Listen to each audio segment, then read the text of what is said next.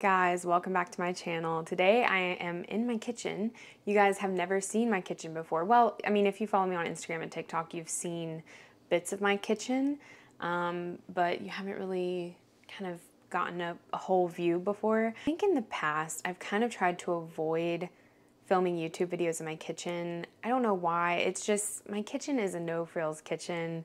It's very low key. It's also a galley style kitchen, and that makes it very hard to film because there's just not a lot of room to set up cameras and all of that. Right now you are attached to my windowsill with this thing that I just kind of rigged up. I don't know how this is gonna work as far as angles and everything. Like I said, it's a galley style. It's hard. Like there's one wall in front of me where you're attached. There's one wall here.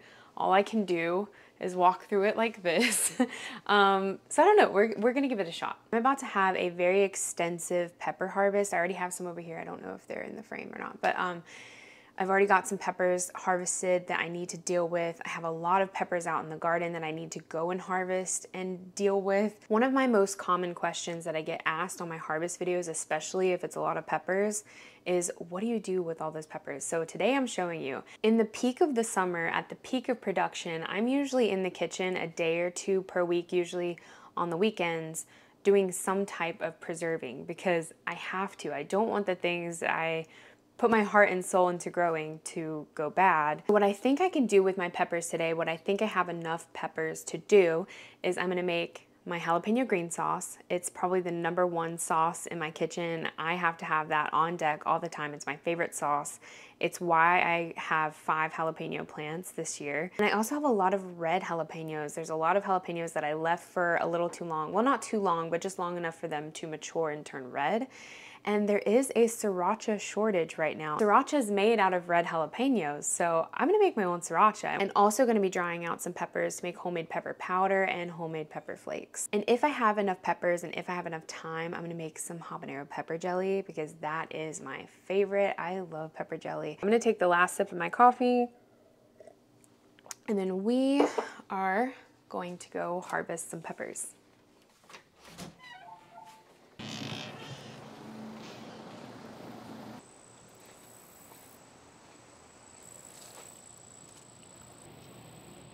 There are lots and lots of jalapenos under here.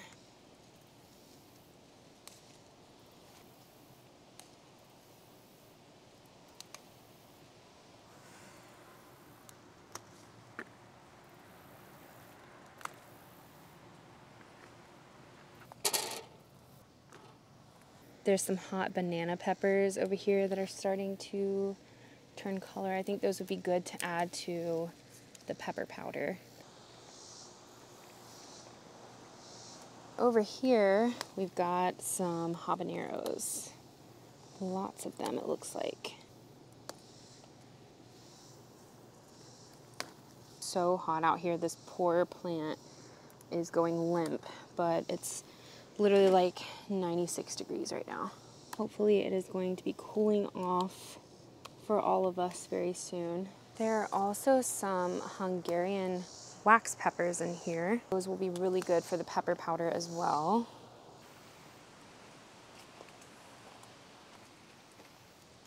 There are also some of these, what were supposed to be called Beaver Dam sweet peppers, but I tasted one the other day and it was, oh my God, it lit my mouth on fire.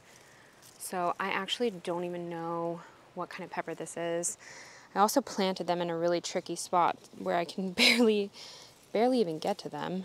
That was definitely my fault. I told you guys there were a lot of peppers out here. Whole basket. It's very heavy, and I'm intensely sweating out here. It is like 96 degrees. I'm so hot, I need water. So let's go inside and deal with all these peppers.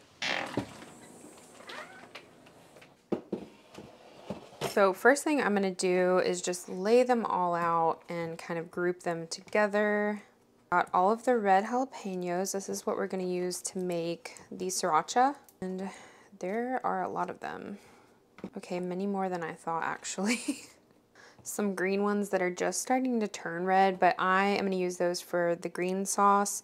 Unless they have a lot of red in them, because I don't want it to ruin the color. I guess I can use those for the sriracha. I think I at least have enough green to make a couple bottles of the jalapeno sauce though. That's really all that matters right now, because I'm out of my jalapeno sauce and I've been fiending for it. So then we have the habaneros. Got lots of habaneros, definitely enough to make some habanero jelly, I think. Then we've got these mystery peppers that were supposed to be beaver dam, but I don't think that they are, because beaver dam is a sweet pepper and these are very spicy.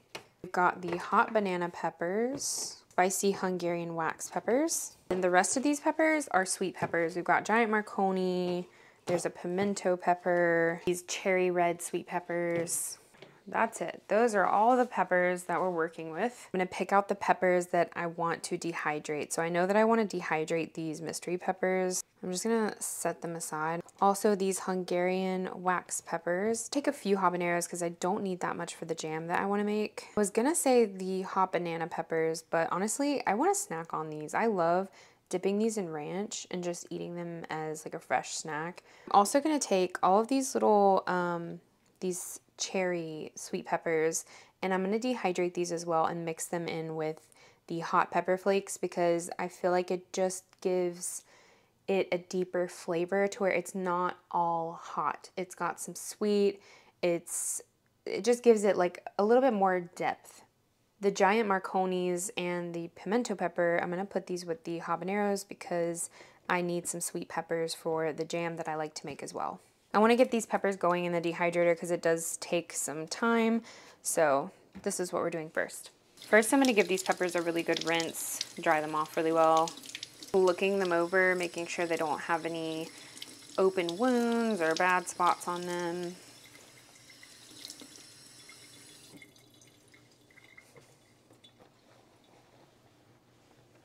I've got the peppers all washed and dried, and now I'm just going to slice them up a bit. So what I like to do is I like to cut the top off, and then I like to slice them in half.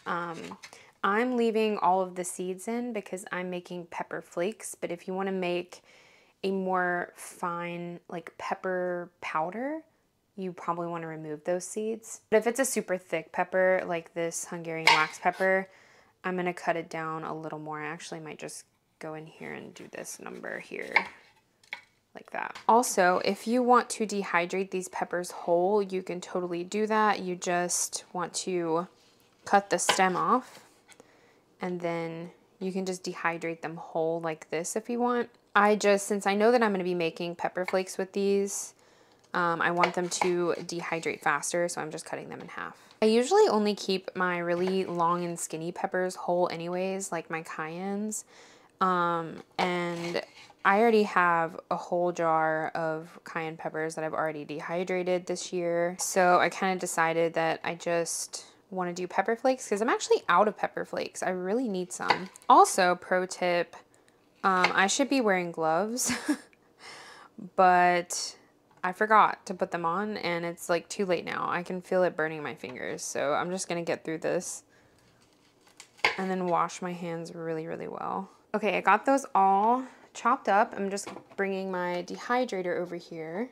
And it really is just as simple as placing the peppers on the rack.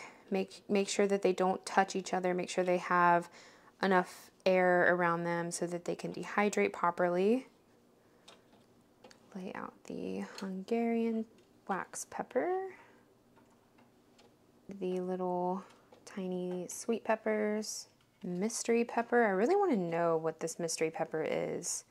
I have no idea. It's really good though. It's actually really sweet and tasty pepper. I just don't know what it is. I just want to know the name of it.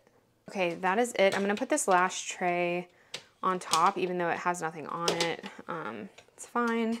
And then the lid. I will link this dehydrator for you guys. I really like this dehydrator. Last year I went online and I bought like the cheapest dehydrator I could find, which was this one. And I didn't have high hopes for it, but it definitely has exceeded my expectations. I have been able to dehydrate so many things. I feel like it works very quickly, very efficiently. Never had any issues. I love this one. Peppers, I like to crank it all the way up. Like it's all the way on high. And I'm gonna check these every couple of hours or so, and they're gonna be done when they are very hard and crunchy. So I got the peppers in the dehydrator drying, and we actually just got a pretty severe thunderstorm warning. I was gonna go on and make the hot sauce while these were drying, but it looks like I might have to come back tomorrow because I could only imagine being in the middle of filming, making the hot sauce, and then the power goes out. Because our power usually goes out when it storms really bad. So I will see you guys tomorrow. We will make the hot sauce, and we will also grind up the pepper powder. Hi there, it is the next day. Our peppers are all dried out, so it's time to make pepper flakes. Okay, so let's look here and see what we got. I had set these two aside because I just wanted to show you a different texture that you can dry them to. So I'm making pepper flakes, and the rest of the peppers I dried out totally until they're nice and crunchy. But these two, I pulled these two out early so that I can show you that you can also dry them to this leather kind of consistency, to where they're not so dried out that they're crunchy. They're still flexible, but they're still dry. And this is best if you want to save peppers that you want to reconstitute very quickly. You want to throw them in soups, stir fries, whatever you want to use them for. You can dry them out like this to where they're still flexible, just like I said, like a leather type of consistency. Although these will not last as long. In my experience, they last about a year this way, whereas if you dry them out completely, they can last a lot longer than that. The rest of these peppers, since we are turning them into pepper flakes, I dried them out completely. See, these are a lot different. They're not flexible at all. They break very easily, and they're very crunchy, crispy, totally dried out, no water content left in them whatsoever.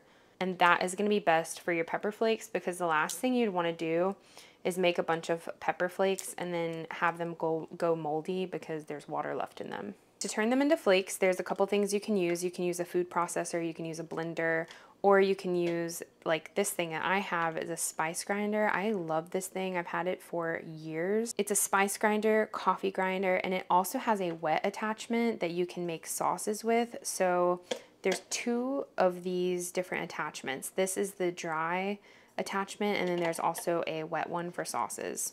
As easy as just filling this thing up with the dried peppers. I filled it up as much as I can. There's still some peppers left, but that is fine. We're going to grind this down first. And then there's this other lid that goes right on top. Place that on top. And then to start it, you just hold it down. It really only takes a few pulses to get there. This thing is crazy. I mean, that took like nothing at all to grind all of those peppers up. So I'm just gonna go ahead and drop the rest of these peppers in there. And I also have a bunch of other peppers that I previously dried that I'm gonna add in there as well, because I've been meaning to grind these up. I'm grinding mine pretty fine. I know I said that I wanted pepper flakes, but honestly, this thing grinds up those seeds so well that you get a pretty fine powder. So it is going to be more of a pepper powder. I have this little jar that I always keep my powder in, and I literally just ran out. So we're just going to refill it, and we're just going to scoop the powder in.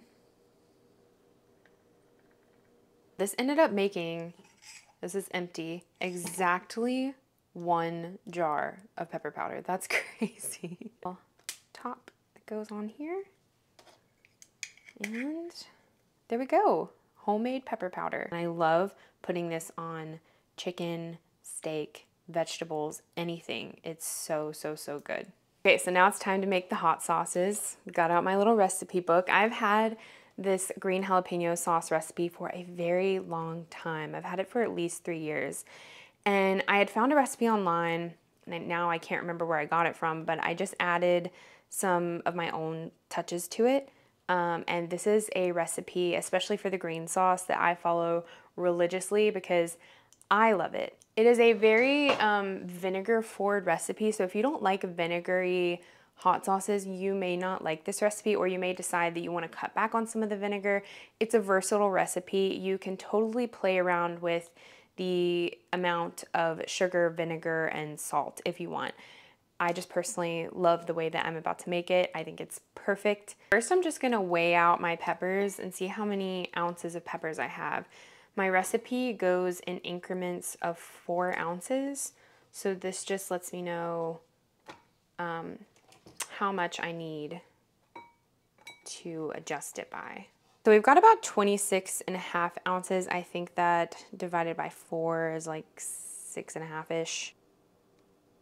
Oh my gosh, I was so close. So we will just round that down to 6, and I'm gonna round it down because we are gonna be cutting the tops off of these, so that'll decrease some weight. I'm just gonna be multiplying my 4-ounce recipe by 6. These have already been washed, so I'm just gonna start chopping them up.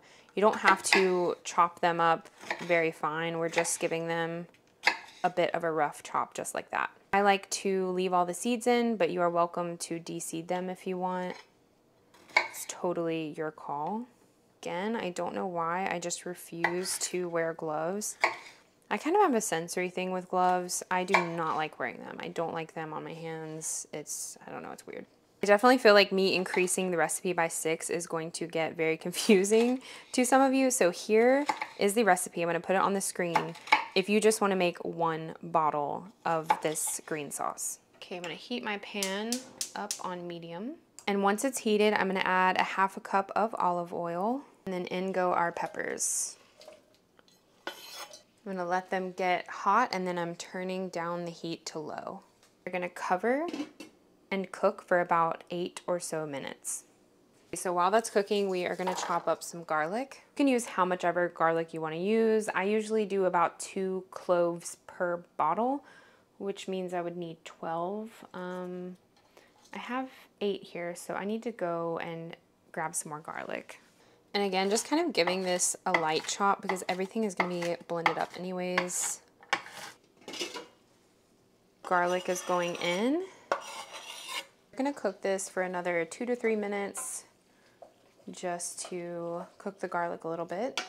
Another thing you can do with this sauce if you want is you can char the jalapeños, you can char the garlic, you can add onion if you want. This is not a canning recipe, this is a fridge recipe, so you're kind of free to play around more if you want. I just don't like charring them because I love the taste of the fresh jalapeños. Next, we're adding the vinegar, the sugar, and the salt. So we're gonna add 3 cups of white vinegar. Add 1/2 cup of sugar. I know that sounds like a lot, but keep in mind this is supposed to make 6 bottles. So per bottle, it's about 4 teaspoons of sugar. And like I said, you can play around with that. You don't have to add sugar if you don't want to. I just think that it balances out the spiciness. And then we're doing 3 teaspoons of kosher salt.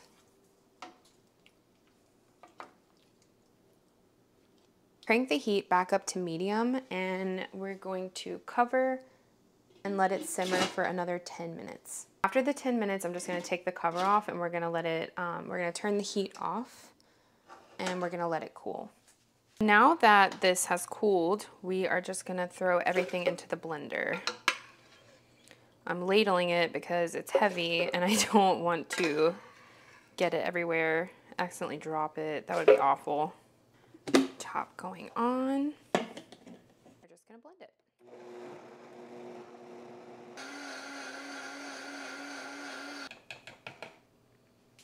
I'm gonna taste it to make sure I don't need to add any more salt or vinegar or sugar.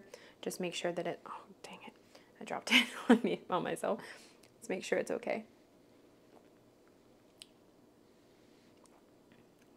It's perfect. Oh my God, it's perfect. I could drink this sauce. Pretty spicy though, because those peppers were pretty mature. They had a lot of stretch marks and they were literally about to turn red probably within the next day or 2. So it's a little bit spicy, but I love spice. If you want it a little less spicy, what you can do is you can harvest your jalapeños earlier. You can harvest jalapeños pretty much at any stage. How they grow is they start off green and glossy, and then they'll get those stretch marks as they start to mature. They get a little bit spicier. They're still green though, and then they'll slowly start to turn red. And that is when they are they're spiciest. That's when they're the most mature. So the earlier you harvest jalapenos, the less spicy they're gonna be. The later, the more spicy. I try to harvest mine when they're a little more mature and they're more spicy, just because I personally love spice. I love spicy food. I love spicy hot sauce. I'm one of those people that literally puts hot sauce on everything. I was actually one of those kids in high school that had like those little mini Texas Pete's. I always had one in my purse. I was that girl. Before I bottle up the green sauce, I'm gonna go ahead and get the red sauce started. I'm doing the exact same thing that I did for the green sauce. There's just gonna be a few changes. So instead of white sugar, I'm gonna be using brown sugar, and I'm gonna be adding some onion.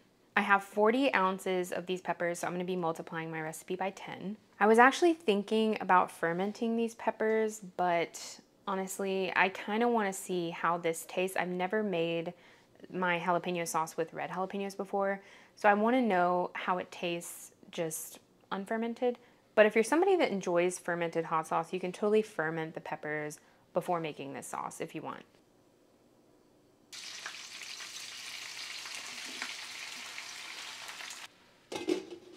Add in the onion and garlic. You can already smell a difference between this and the green jalapenos.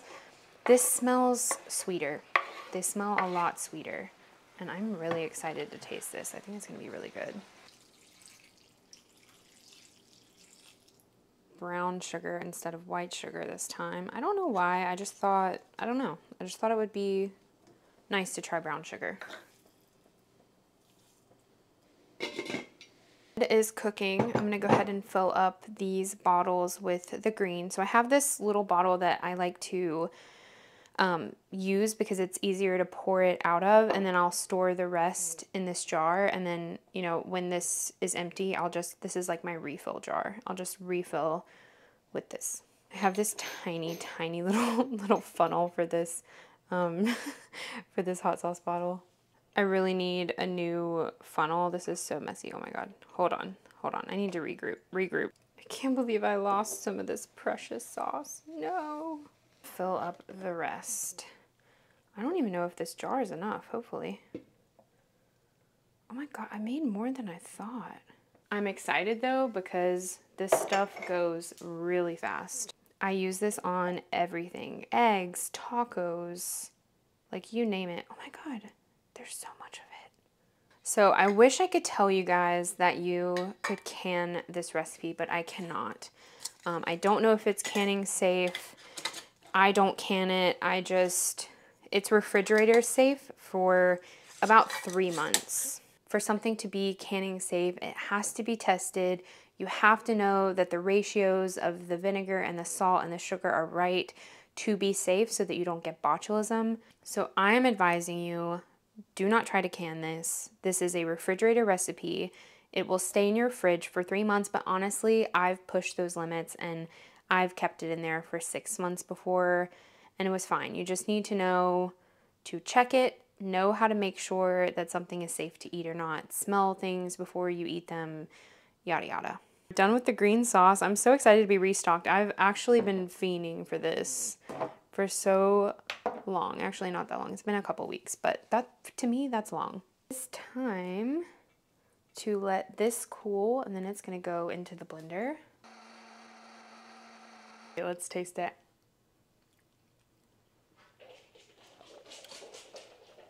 That's my cat having the zoomies. This is very, very good. It's very, very spicy. It's a lot spicier than the green sauce. I love it though. The flavor is so good. I maybe even like it more than the green sauce. I think I do. It is pretty spicy though. And it's pretty spicy. I don't know why I was saying that I was making sriracha. This is not sriracha. This is just red jalapeno sauce. The color is different than sriracha. The taste is very different. Again, it's a very vinegar-forward recipe. I love vinegar. I love vinegar hot sauce more than I like sriracha. It's so good. It's very good. This is also gonna have to stay on rotation. I'll tell you one thing, I was not expecting this like carrot orange color. I was definitely expecting it to be more red, but I like this color. It's such a pretty orange. This is a lot of hot sauce. I actually may need to give some of this away to friends and family. Look at this bounty that we just made. It is so much hot sauce. I'm definitely going to be giving some of that away to friends, family, neighbors. I keep tasting this red sauce, or I guess orange sauce, because you know what it is? It's buffalo sauce. It tastes just like buffalo sauce. This is gonna be so, so delicious with some wings. I know what I'm making this weekend. I'm making wings. I'm so thankful to the garden today for giving me pepper powder and a lot of hot sauce. I think I'm gonna save the habanero jelly for another video just to not make this video too long. But I did wanna say that you can use habaneros in this recipe if you want a really spicy sauce. I made it with habaneros once and it was amazing. It is just super spicy. But if you love super spicy, you will love making this with habaneros. So that is it for today. I hope you enjoyed this video. If you did, please subscribe, give me a thumbs up. If you have any questions, whoops, I just almost knocked over. I almost just lost a hot sauce. Sorry. If you have any questions for me, leave them in the comments. I will answer them as best as I can. I hope you all have a beautiful weekend and I will see you next week.